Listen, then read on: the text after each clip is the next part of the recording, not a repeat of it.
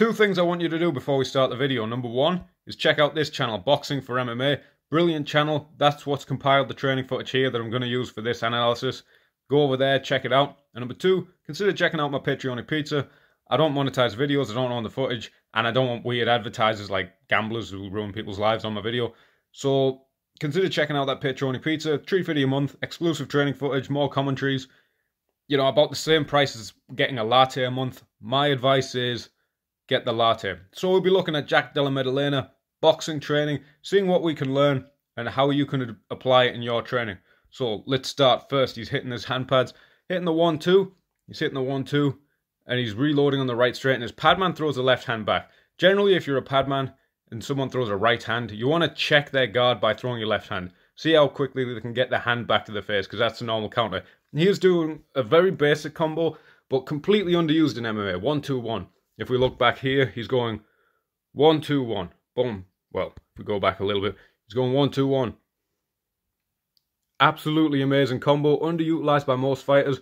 Alexander Volkanovski does it really well. And if you watch amateur boxing, this is one of the main scoring combos in amateur boxing. Boxing in general, one of the most underused combos, but it's starting to get its good use in MMA. Closing the door with that lead straight almost, rather than always closing the door with the hook, which can be a bit open sometimes, especially with the takedown. There he's going jab, hook, cross. Doubling up on one hand and then landing with the right. And pivoting off. This is the job of a good padman. A good padman will make you move. He'll fire shots back and test your defense. Because if they're not doing that, what's the point? You can practice it all better on the back. Using the uppercut and hitting that left hook. So, hitting the right straight, practicing different exits. See how it's a small movement. See how he's moving and avoiding those shots back from his padman just by tight gaps. Here he's practicing his southpaw game. Uses a lot of doubling up on the lead side to land the backhand. Jab and uppercut. See how that right hook comes out a little bit wider when he's southpaw. Because generally, if he's fighting an orthodox fighter, he's going to need to test with that lead shoulder and loop it around the lead shoulder a bit more. There he's practicing his hook into body work, keeping nice bent knees. One of the things I say most when I'm coaching martial arts is keep your knees bent. People get the legs straight when throwing combinations, and as soon as the legs are straight, there's no more push, there's no more drive, and it's harder to move. He's moving, hitting the hook, uppercut. No amazingly bizarre, complicated combinations. Simple combinations, but his padman is just testing his movement and testing his defense between. Here he's using the southpaw. See how it's slightly longer now at southpaw? His padman's in an opposite stance.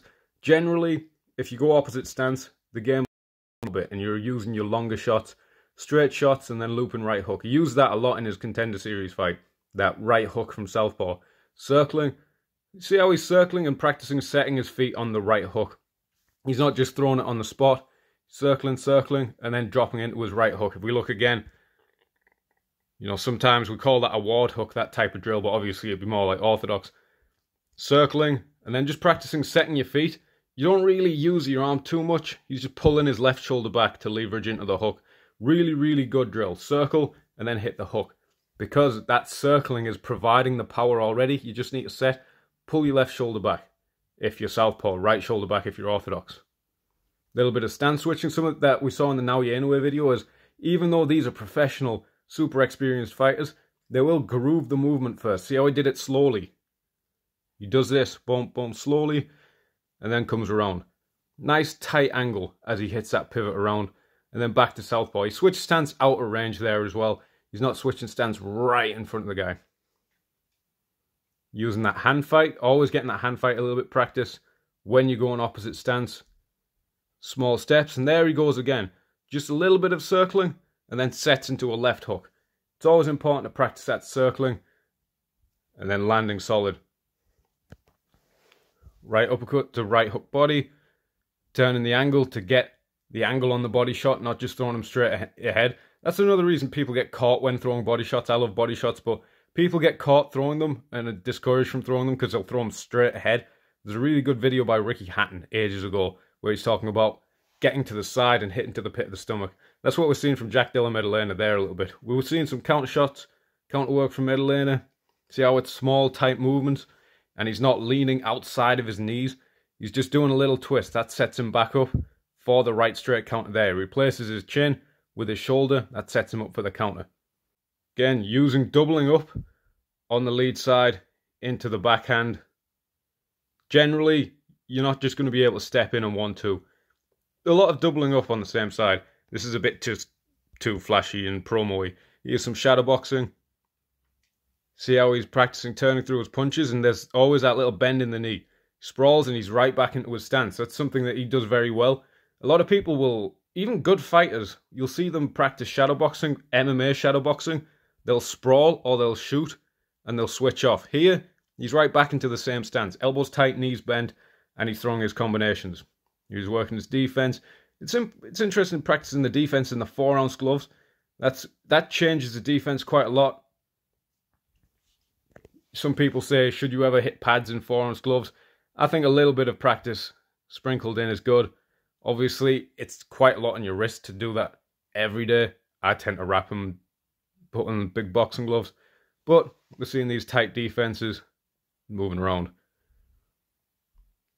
Liver shot to low kick.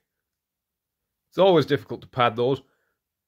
Jab to low kick. Just very, very simple combinations. It's the stuff between it, though, that kind of separates it. He lands in his stance and his hands come back into a good position. And more importantly, I think more importantly for MMA, more than just the hands coming back into position, because they don't actually cover a lot, is the elbows coming back into the ribs. That way you're ready to frame and defend any takedowns. And the shoulders coming back into position so that you're ready to shoulder roll and block. You get your hands back in good position, yeah, but they don't defend a huge amount. That's just more B-roll of shadow boxing footage. Nice short controlled punches. And he has his priority shots. Not each punch is a big swing. Not each punch is just a tap when he shadow boxes. He has priority shots where you'll turn through slightly more. Like that left hook there. He was throwing his straight shots, quite controlled, and then the left hook comes through a little bit more. Working on the bag. Leading with the right hand as well. Sometimes the right hand leverages into the left. Sometimes the left hand leverages into the right. And there's priority shots. It's not always bang, bang, bang. He is always a good drill. Do it every time in the warm-up. It's just kind of this light sparring in front of your training partner. See how, again, when we're talking about the elbows tight. So he's practicing with someone level changing in or throwing the right hook and ending up in the clinch. It's more important, I would say, for MMA to focus on bringing your elbow position back into your ribs more than it is just throwing your hands back up. Because your hands don't cover everything. You can easily get caught in the chin or caught in the ear with your hands up. Like, think Ryan Benoit versus Sergio Pettis. Sergio Pettis was actually the one with his hand up, but he still got caught in his chin because that 4-ounce glove doesn't cover that much. So it's more about shoulder position, keeping your shock absorbs under you, your knees a bit bent, and keeping those elbows tight so you can guard when they come into the clinch. Here's more southpaw shadow boxing work. On the paddles are really good. Paddles are really good if you're fighting a wrestler, because then when you're fighting a wrestler, you don't want to overthrow your shots. And you can do that without even realizing when you're hitting just regular focus mitts and tie pads. You can throw into the pad and use that to catch yourself. But if someone's using paddles, you have to control that yourself, because the paddles don't really catch you. I think that's really good when you're fighting wrestlers, when you're people where you're not just going to swing at them. Nice balance, knees bent. We've all done these hotel room workouts where you've kind of got to imagine the wall in the hotel room is the wall in the cage. So you've got to circle off just like that. See how generally circling to the open side. If you're circling right when he's orthodox, you'll circle left when he's southpaw a little bit more. Or hit that pivot when he's southpaw. Little feints between, a little bounce. See, elbows tight. That's one of the main, I think, the main separators between good boxers, good MMA boxers, and people who aren't as developed, is that tight elbow position. The tight elbow position is really, really important. It helps you get into that clinch position, helps you defend kicks, helps you defend takedowns. Obviously, there are exceptions to that rule. So these clips are a bit more edited up. Hitting the speed bag. The speed bags, they're one of those things where you put up in a gym and you'll take it down a week later, because beginners will just walk up to it and just smack it without knowing what they're doing these rolling back fist punches, and it'll be loud as fuck, and you'll be like, what am I doing? I can't talk to anyone who's trying to pay or trying to sign up for membership, or I just can't hear myself think, I've got to take this down. They're proper annoying. I actually think the speed bag is best just to punch normally. The origin was, a lot of it was to practice hand traps from the bare knuckle days and tattoos, as they'd call it. Not tattoos as in tattoos on your skin, tattoos as in tattoos in the rhythm. If you watch a lot of Sugar Ray Robinson, well, there's not a lot of it, but some of Sugar Ray Robinson's old footage, you just practice on the speed bag and throw these nasty overhands where his back foot would follow through, and he's just throwing a solid punch on a speed bag where he can follow through. And I think that's possibly more applicable. They're really good for high kicks as well, speed bags. More applicable to MMA and boxing itself than just doing these diddly diddly diddly dees. And we see here, he was on the speed bag and just practicing solid punching form. Again, it's something that doesn't catch you. It doesn't catch you, so you have to practice your own balance. Hitting a target whilst practicing your own balance and not leaning into something. Little elbows in close, mixed in with the boxer. That's something that's a big thing. The big thing with pad work is sometimes you just got to let the fighter, the person hitting the pads, to decide what shot for what range, so you hold it the same. You want your fighter to realize when they're too close to throw a solid punch, so they just put the elbow in. Same with kicks and knees. Realize when it's too close for a kick, so they just throw a knee. Nice tight head movement. He's never leaning outside of his knees when he's throwing this tight head movement. Countering on the back foot. He works on the back and the front foot. See how that was a...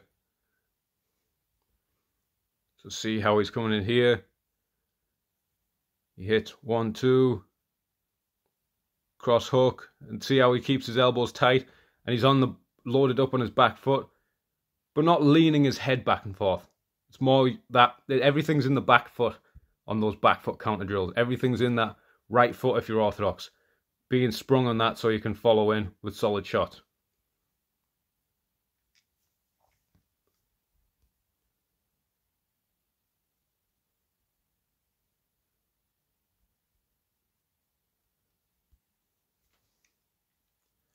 Here's a little bit of him just working his solid shots and defense in the Apex, which I'm now a tiny bit familiar with. I'll be more familiar with on August the 15th.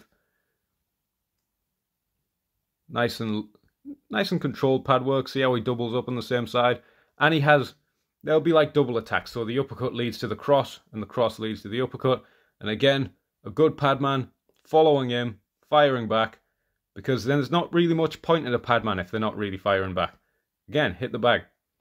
He's circling off. He's not moving back in a straight line. Whatever space you're in. Whether your space is a cage, a ring, or just in some mats in a room. People with really good footwork, like Jack Della Maddalena, we mentioned this in the Petty Yan video a while ago, whatever space they're in, they still visualize it as if it's a cage or a ring, so they don't just walk themselves back into a wall or follow people around. Whatever space they're in, whether it's just a set of mats like that, a full MMA cage or a boxing ring, their footwork is always tuned in. So, on the front foot, they're always tracking someone, or if they're on the back foot, like here, which is a lot more back foot focused, he's circling off to the side. He's going to hit pivots. When he gets too close, the rollout. The rollout's always a good way to get off the back of the cage, or fence, or wherever. Just a little bit of sparring, like light sparring footage to finish up this video. See how he's hitting some simultaneous counters. Simultaneous counters are always awkward to drill. See how he's dipping his head off line and hit the right straight. Then he dips. That's a slightly delayed counter. The next one, dipping the head off line and hitting the body hook. But simultaneous counters are the most important, most effective counters. But they are the hardest to drill because you can't really put a pad there in most situations. So this kind of drilling where it's light and it's controlled is the best for simultaneous counters. So he was dipping and jabbing. He was dipping and hitting the right straight. There's an example there where he's southpaw, where he gets his head outside of the jab hand, outside of the left hand, and throws the uppercut like that. And then he's moving off. If you're throwing a left uppercut, generally, you want to move to your right. If you're throwing a right uppercut, you want to move to your left. You don't want to throw a right uppercut and move to your right, because you move into their left hook, and vice versa with a left uppercut. But simultaneous counters, probably the best way to drill is this super light flow spar. There. Okay. So, I've rambled about Jack Della Maddalena, my favorite boxer in MMA, my favorite boxer in the UFC. I really like Kwon Won Il as well. My favorite boxers, Kwon Won Il, Jack Della Maddalena, Jai Herbert. Some of my favourite boxers in MMA. Ilia Topuria is really good. I've rambled about that for 15 minutes. Hopefully, you get one thing useful from that. If not, just go and buy that latte.